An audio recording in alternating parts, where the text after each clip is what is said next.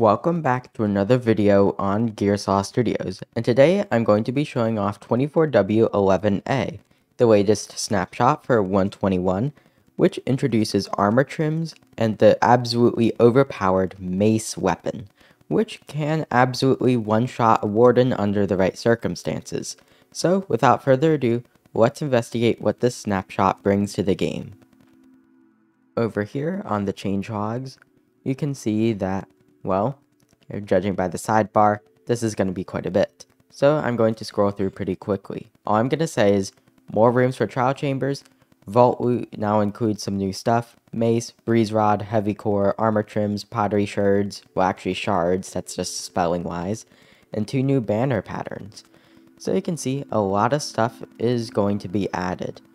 So a lot of technical things because of course items got rewritten, so data packs are going to have to do some things, and it's pretty much a major version change for modding. So I wouldn't expect any mods to really port themselves to 1.20.5 because of that. So now it's time to look in game what this does exactly. To get an idea of how strong the mace is without going into boring statistics, I'm going to teleport myself quite high up. I need to do, well, quite significant of a height to do this. I'm going to teleport myself 150 blocks up. You can see I'm in survival, have a totem just so it's easier to record, and what do you know? The warden's dead. That's right, the mace scales its damage based off of how far you're falling. And even better, if you manage to land the hit, it will save you from your own fall damage. Notice my totem's still in hand, I'm not invincible, netherite armor doesn't even protect from fall damage. So you can see how strong the mace is. In order to craft it, you need to get a breeze rod and a heavy core. Both of those will be from the trial chambers below. It also doesn't have that much durability, only 250. So you can imagine that this is a pretty rare weapon you'd want to use. It's not going to be as strong as something like a sword or an axe, but even then, swords are better because they can get looting. So, if you manage to get the height advantage over an opponent, then you can absolutely demolish them. Combine this with the wind charge, now you have some very stylish ways of dealing damage. So, imagine this in a PvP fight, use a wind charge or 2, maybe come in with an elytra, and absolutely demolish your opponent. For the trial chambers themselves, they've gotten a couple new variants. Notice this little structure here never existed before.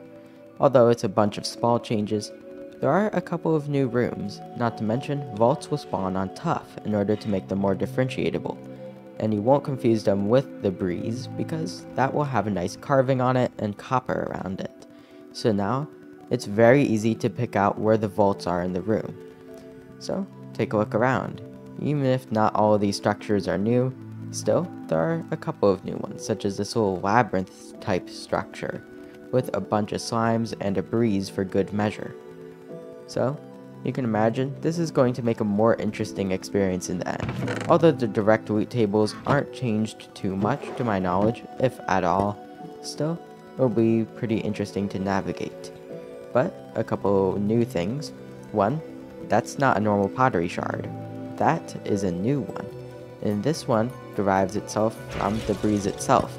So, battering this using something, notice that it's quite hostile in here with all the slimes, so you have to make sure that you get a more valid weapon. Maces don't work yet on that. Guster Pottery Shard, and there's a couple of new ones around. This one is pretty interesting, a Flow Pottery Shard, and yeah, you're going to have to contend with all the dangerous monsters in here, but new pottery shards and new loot from the vaults, which I will be showing in just a second. For the loot itself, we have the 2 new armor trims, and here's just a quick glance of their loot table. Seems like you aren't going to get as much diamond stuff anymore, but hey, you're getting a couple of new interesting items and some honey, so that way you can keep exploring for longer. So, with all that, this is the Flow. I was wearing it in the intro. I think it looks better than Silence trim. Probably going to be my favorite. And then on the right, we have the Bolt trim. And this one is a bit more industrial versus the wind style of that one.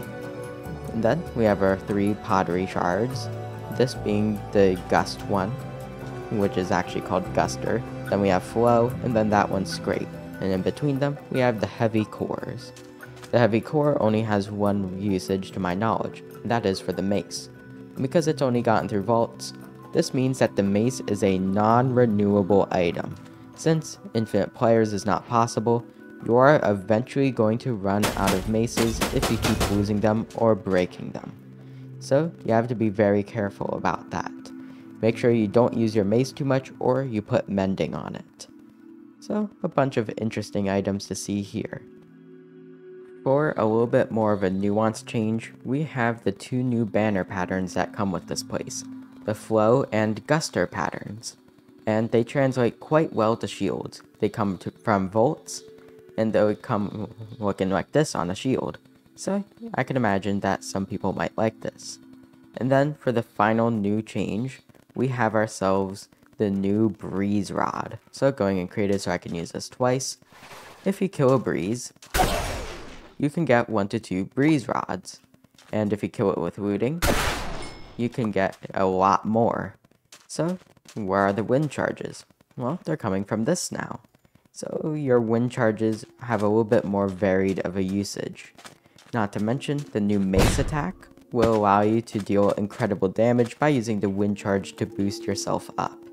So getting myself something strong like an iron golem, I'm not really going to be able to take a hit afterwards, but if I get myself the Mace, summon the iron golem, and then like this, well, you can see it dealt some damage. I, of course, died in the process, but still, it's a good way to deal damage. To give a little bit better of an example of how that might work without absolutely getting shredded by the iron golem, I'm going to be doing this in creative. So, you want a little bit of a height advantage, so that way you get even more damage out of it. Jump, wind charge, and what do you know, 25 damage or more from that.